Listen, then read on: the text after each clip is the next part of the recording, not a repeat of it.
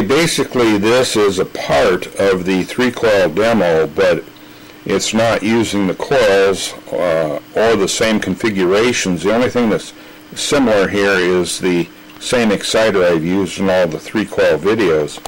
But what I need to show you here is how little power that it actually takes to excite a SEC exciter so that we can obtain energy from a tower. Now what I've done here is I have a 12.6 volt lead acid battery. The positive lead goes right in the positive rail of the exciter. The negative lead out of the battery is going through a 100 k ohm resistor, 100,000 ohms, into the negative rail. Now I'm also coming off of the power rail. I have an AV plug right here, which is outputted from this L3 coil, which goes back, and this is merely a connection of these two wires together into this black wire, which goes to the aluminum foil on the side of the 12-volt battery. I then take and tune to the tower via the tuning on the 18 board.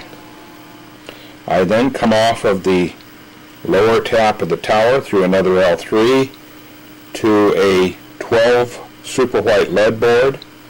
I'm counterbalancing the tuning that I obviously don't have on this side after the L3 with this clip lead laying here. As you can see, it's hooked to nothing, and you can see that there's no power going into this thing except through this 100 k resistor. And we have the tower, the small clip lead to balance it out on the side, this L3, the L3 back here hooked to the side of the battery. So let me go ahead and take this black paper off of the LEDs.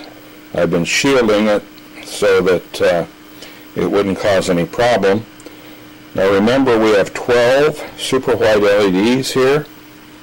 We're powering that supposedly through a 100 k resistor, which, if you know anything about LEDs and you've ever taken and driven them through a resistor itself off of 12 volts, you're going to see that you cannot drive these 12 LEDs at this intensity through a 100 k resistor.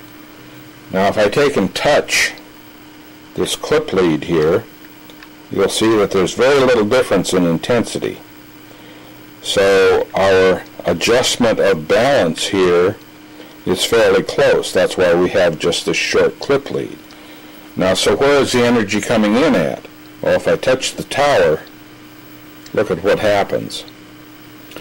So either this exciter is being excited through this 100 k resistor and causing spatial energy coherence via this tower to power these LEDs, or I guess I'm a magician.